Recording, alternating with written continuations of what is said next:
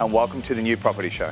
I'm Steve McMenamin, and in this show, TJ on construction, our panel will discuss why get into real estate. But first, Anthony talks about buying businesses.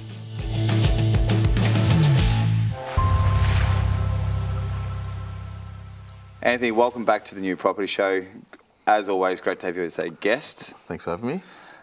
Today's topic, we're going to talk about buying businesses, what that looks like, and of course the revenue streams that come with it. Do you want to just give us a few examples of what businesses nowadays will look like, and maybe a couple of deals you've settled recently? Yeah, so there's some interesting businesses out there. You can make it from anything. The ones that I'm seeing that banks are sort of liking are the ones that are ongoing revenue. So they're locked in subscriptions, whether it's membership based, like gyms, as much as I love gyms. I'm seeing a few dog washers come through. So actually fit outs of dog washers across, different petrol stations, and you might see some in different properties. They're actually doing pretty well, seeing the financials. So anything that's subscription based and it's ongoing, locked in revenue, perfect. You're thinking weekly, monthly, quarterly, what's the best subscription model to get? Look, I mean, weekly, the frequency, the more frequency you have during the year, better, but I'm seeing a lot monthly, especially like, memberships, and not just gyms, like, for, I don't know, whether it's networking groups or something like that, the monthlies are quite good. Because when you have, it's like in building, a lot of banks don't like builders because, and I love builders, but they have real chunky income at one go.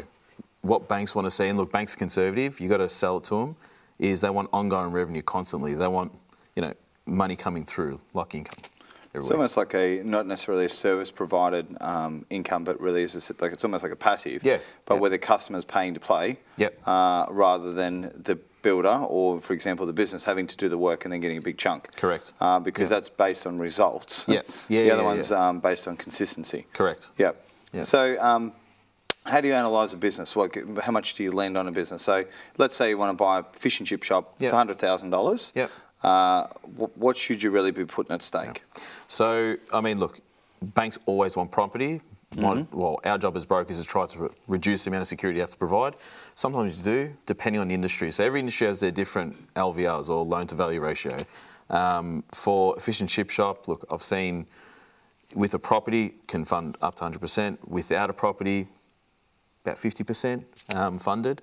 It go on the strength of whether you're going to, there's a lot of different factors. The business financials, you look at the profit, what add backs can be, so depreciation, interest expense, plus if a spouse or, the person that's going to buy is still going to be working their job, can we use that income to then sustain the debt? So it's on what servicing. about, and how many people say they buy a business, how many people then go and work in that business, or are they just getting managers to look after it? It depends on the industry. Like I'm finding, I've been doing a lot of Snap Fitnesses purchases, and I'm finding a lot of them are going to put managers in there. They don't particularly want to work in there. For cafes and dog washers, they don't work in there. But for cafes, they're the actual person that's going to be, the front of house, or fish and chip shop, they're going to be working in there.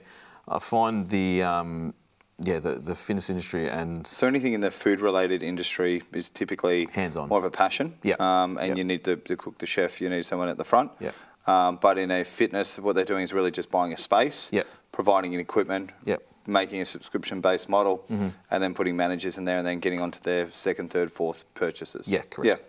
And for example, so any other things that are popular at the moment, so you've mentioned the dog washers, so laundromats still around. Is there any other passive income stream options that you recommend? Yeah, I've seen, so gyms are quite popular at the moment. Laundromats have sort of dropped off. There was a time where it was peaking.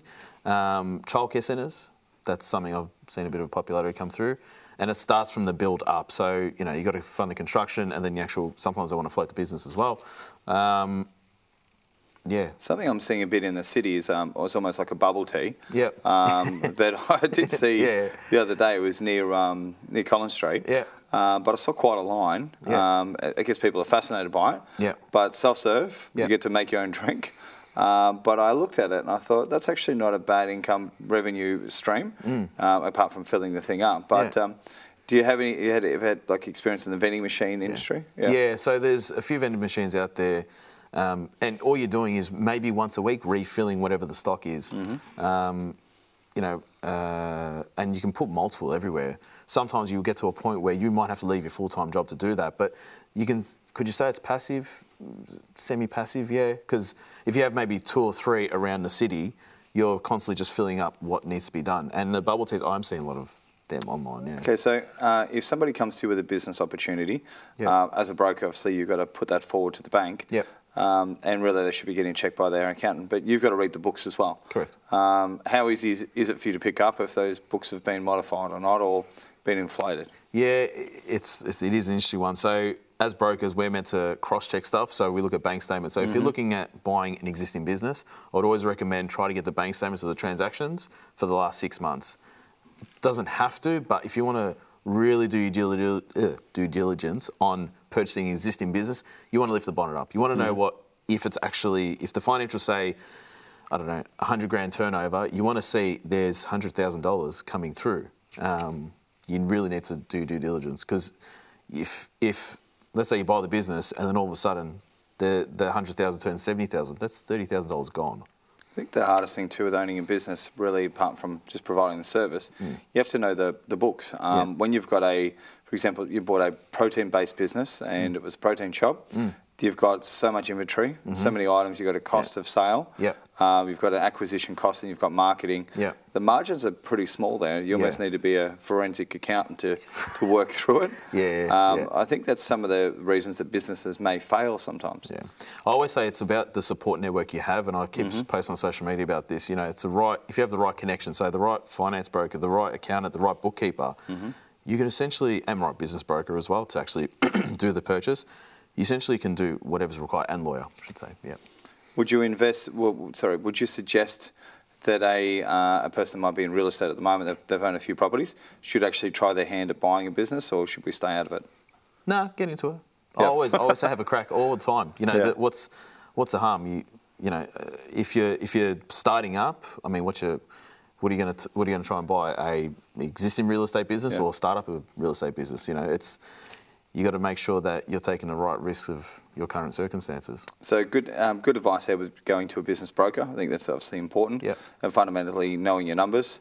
And then you'll work with your clients all the way through. Do a review. And then obviously look at opportunities with how you can increase their yield. And then obviously go again. Definitely. Which is cool. Anything else you want to share with the audience before we wrap up for today?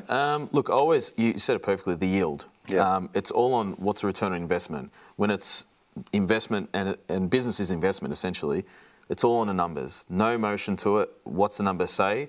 Do due diligence, make sure it's right, go forward with the purchase. Excellent. Congratulations and good to see you again. Thank you. Thanks for having me.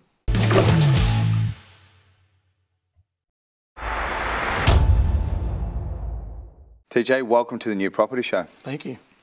So you're a builder, kind of a developer really. You do renos, do a few things. You're based down in the Gippsland region. Do you want to tell us a bit about your companies and what you do? Yeah, so we've got 2 companies, as we've already discussed, but we've got First Avenue Construction, so it's new homes, extensions, renovations and commercial fit-outs. And then we've got Lineal Homes, which is a new home only company, and they have, basically with that one we have a range of plans for clients to look at, fully customisable, sort of, I call it a lookalike volume builder. We have the plans and everything there, but we're a custom home builder.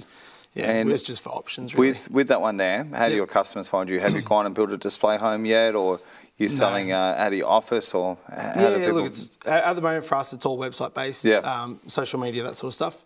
A display home and that sort of things would be lovely one day, who knows? Be good. But at the moment it's all website based, Okay, and with those types of builds there for Lilium, so what size homes are you typically selling?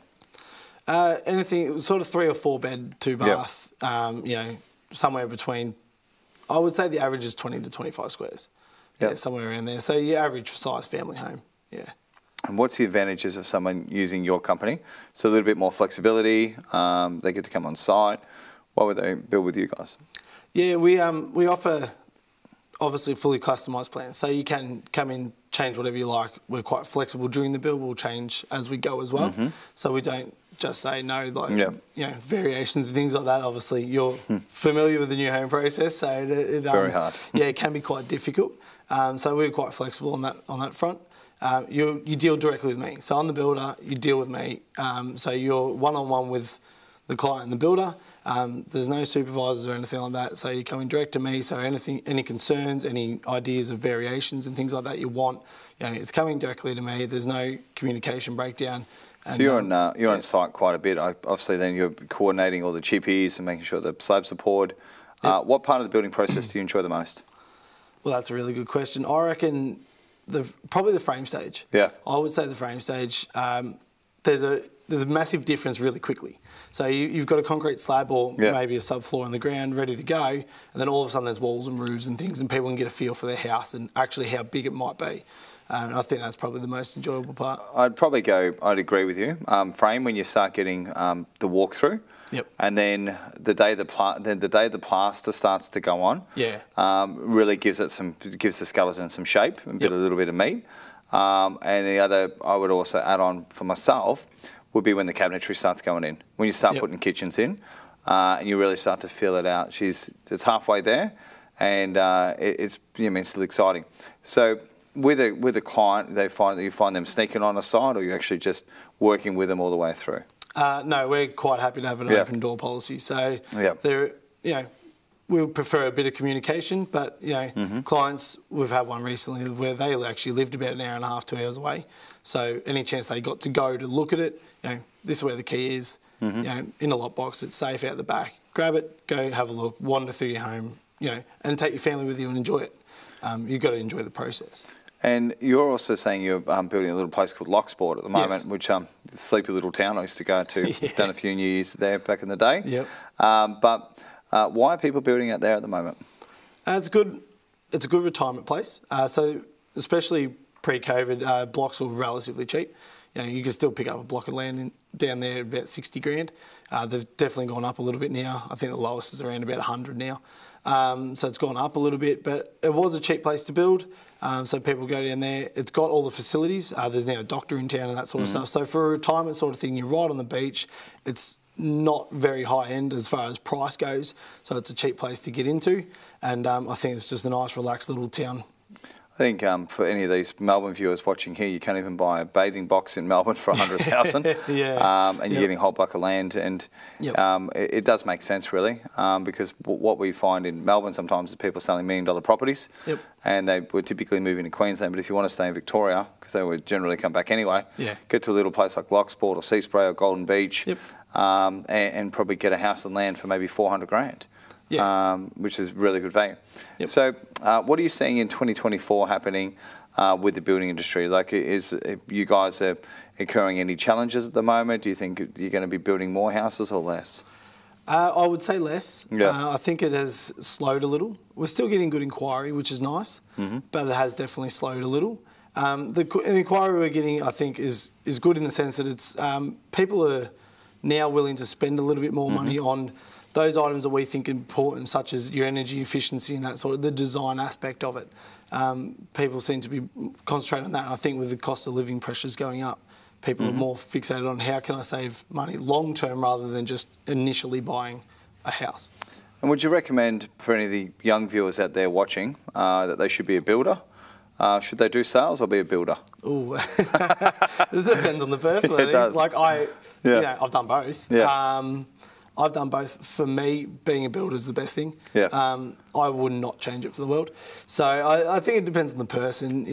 Sales, I've done sales before. It wasn't for me. Obviously, I do a bit of sales still, like with my own companies, but I've actually worked for a volume builder before doing it.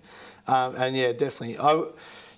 If you love housing, I think, and you're handy, like on the tools, you like being outside, working with people, I think being on the tools and being outside and being a builder is the best 100%. Way to go. And I think too, look, that everybody plays a part.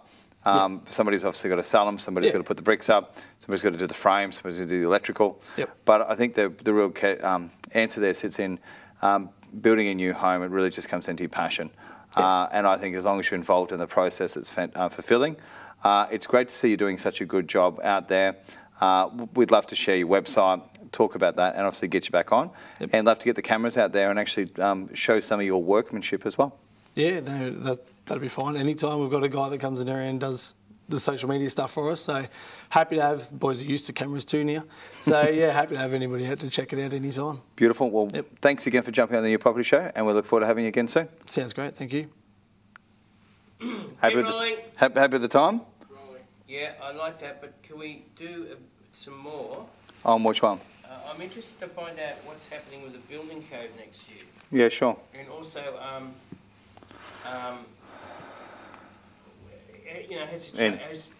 We'll talk about the energy. Well, you said energy efficiency. So talk about some of the new things that people are asking for. It's what he wants to go. Yep. No, so that could be... I was actually trying to say, and there was difficulty with COVID with material delivery. Yep. How's that changed? So those two. Are you having issues with suppliers and trades? How about that? How about we touch on that? Yeah, because trades is a big one. Great. Okay. Okay, go for it. Cool. Yeah, so TJ, are you, obviously we've discussed building codes are going to be changing. Yep. You mean COVID. Yep. Then we've come with supply issues with getting deliveries and trades, okay? Yes. It's almost a whole other segment. Yep. But what are some of the challenges at the moment? Are trades still turning up, or are they charging through the roof, or what's happening there? Yeah, for us, in my opinion, and for what I experience, we've built a pretty good base of trades. So we've never had an issue getting guys to site. Mm-hmm. We work with the same crews all the time. So for us, that's been good. There's definitely people screaming for trades still, trying to find people to complete the work that they've got on. But for us, that hasn't been a problem. The materials has definitely gotten better. There's a couple of things here and there where, might be 2 or 3 or 4 weeks, but yeah, nothing like the 3 or 4 months we were seeing at some point.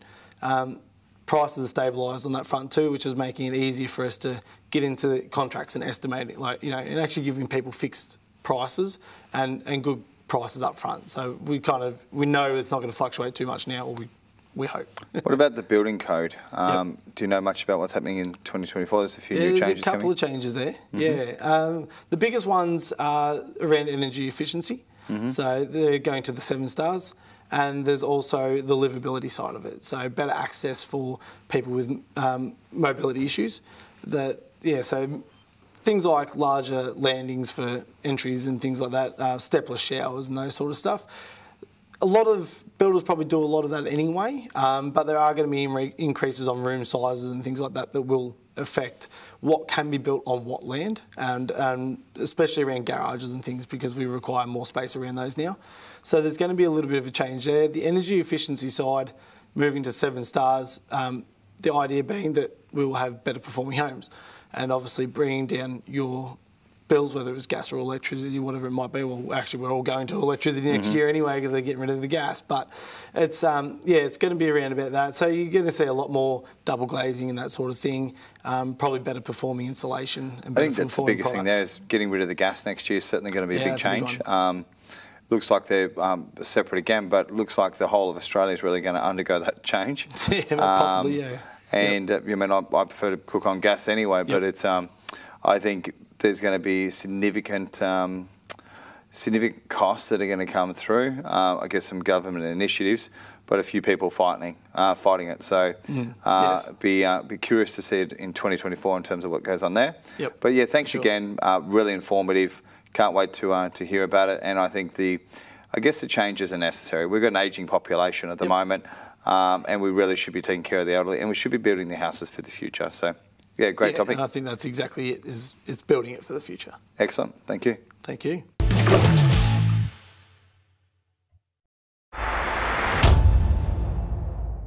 This week's debate, or really story, is why? Why did you get into real estate? What were your passions behind it? And what was the ultimate decision? So, I'm a buyer's advocate. I work for Kode Advisory, and how I got into the industry was I was a nurse for many years, and I actually found that through the hard time of COVID, there was actually a lot of people with savings sitting in the bank, and I thought it was a great opportunity. I bought my first property when I was 21. I was an owner builder and built my dream home. And from then, I leveraged that to buy investment properties, and I just wanted to share that ability to be able to do that with other people. And how I started doing that was on my own ward. I work at a major hospital, and I found that, yeah, being able to discuss property was one of the things I loved to talk about, and a lot of people didn't know much about it. So I just said, oh, you got 100,000 sitting in the bank, how about I help you buy a property? And then, yeah, so that's how I got into the property space, teaching people how to buy property and then supporting them through the journey to buy their dream home, and then use property as a vehicle to continue buying property and reach financial freedom, especially ladies. I've got a real passion for helping women and empowering women. Were you talking to the staff or the patients?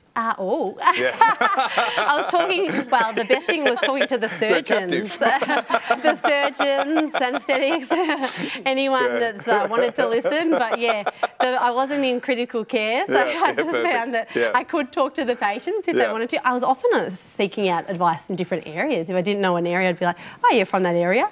I'm going to do a bit of background research in this. And it's fun, isn't it? Yeah, so it is fun. Talking property is fun if you've got someone with a similar passion. Yeah. But my passion is, helping people and finding financial freedom through buying property, using that as a vehicle is one of the things I like to do, and that's how I got into the space, and Kode Green Advisory took off from there. What about you, Sherree? What happened? What was your story? So mine's a little bit different to that, but I started my own business, and so in between the events that we were doing for this business, I was working in a retail job, and I was serving a lady, and obviously it was just in a shoe shop, and it was like just in between. And anyway, I'd probably stitched her up for about 4 pairs of shoes, and she goes, oh my God, you really should be in real estate. And one thing led to another, and so a lot of people will go into real estate, and when we interview them for jobs and things, and people will describe themselves as having a passion for property.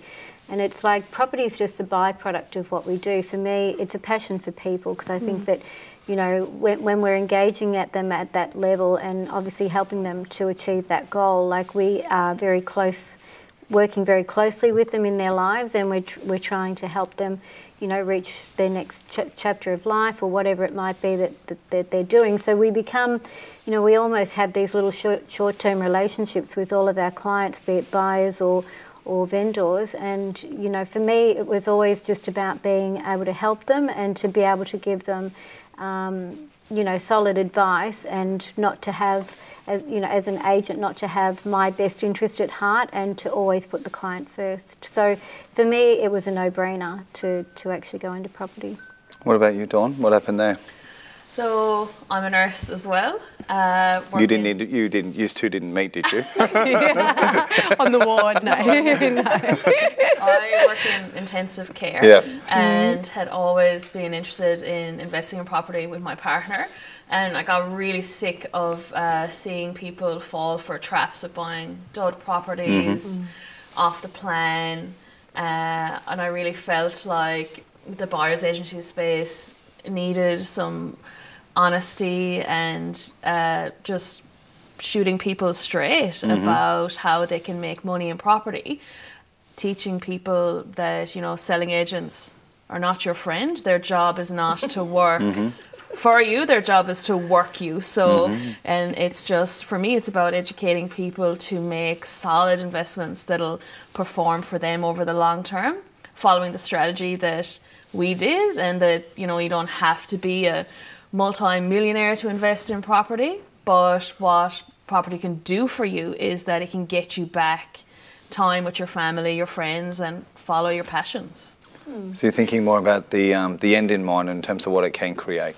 Yep. 100%, because if I was to do a master's, let's say in nursing, I would only make an extra 10k a year, whereas if I'm investing in a property that's only $300,000, we've seen over the space of a couple of years those properties grow to $500,000 and cost almost nothing to hold. So for me, it's a no-brainer.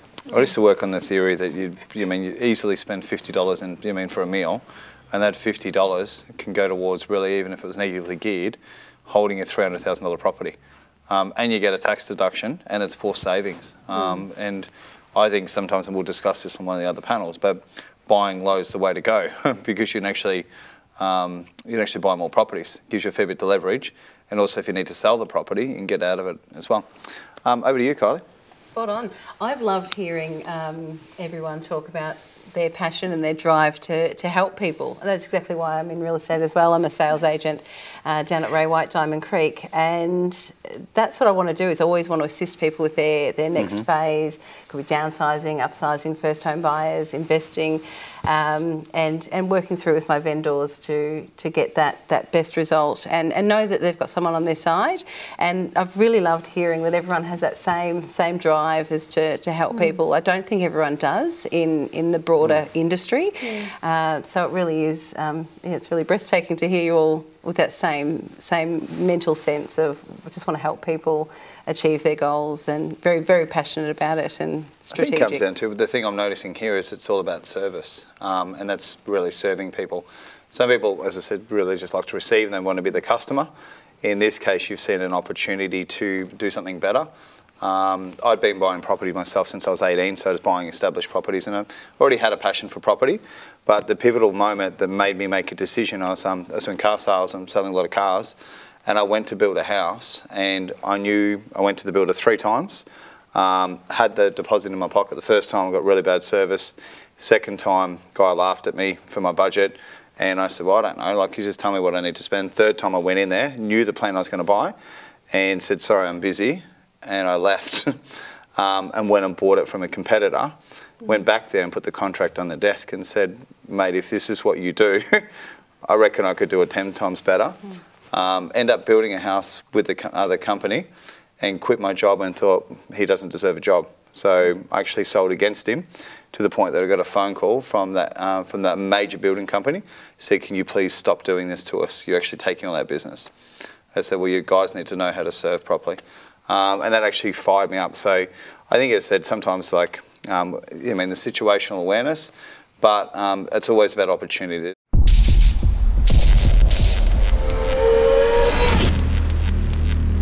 That's all for this week.